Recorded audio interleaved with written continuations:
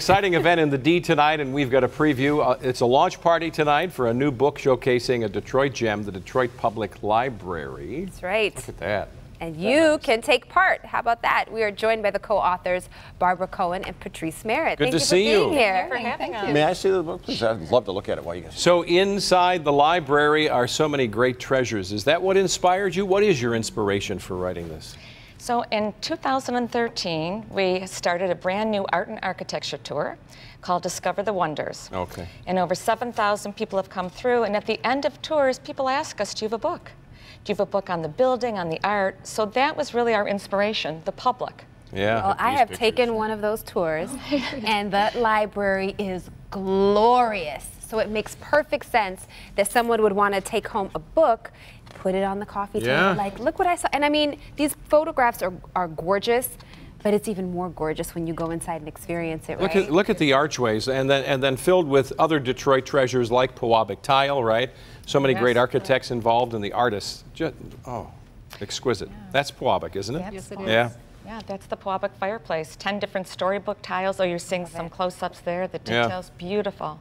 And the ceilings like you would find anywhere in the world, the greatest, right? Like, I'd like to say it's a library and a museum environment. Oh, that's a very nice way of putting it. I really dig these sliding wooden doors with here right on this side of the screen.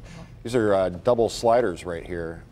What room is that? That was the music room originally. Cass Gilbert, the architect, put in many pocket doors throughout the building, but in the music room he did double-tracked pocket doors because live performances used to occur in the library. So as not to disturb other guests of the library, he had cork floors as well as the double pocket doors to minimize the sound that would emanate from that room. Very cool. And when you do take a tour, it does feel like you're on a museum tour as everything in the building is explained to you. But let's talk about why libraries are important for the community. Well, you know, people always ask us that question as they tour this beautiful building and say, well, you know, I have my handheld device and I have whatever. And I'm a librarian by training, and I always feel that today people still access information, but they simply access it differently. So whereas you used to physically have to come to the library, you may not have to physically come, but you do because we have other things such as computer training. We have other means of allowing you to learn how to access information. So tell us more about the event tonight. The event tonight is from 6 to 8 p.m. at the library, and it's free, open to the public.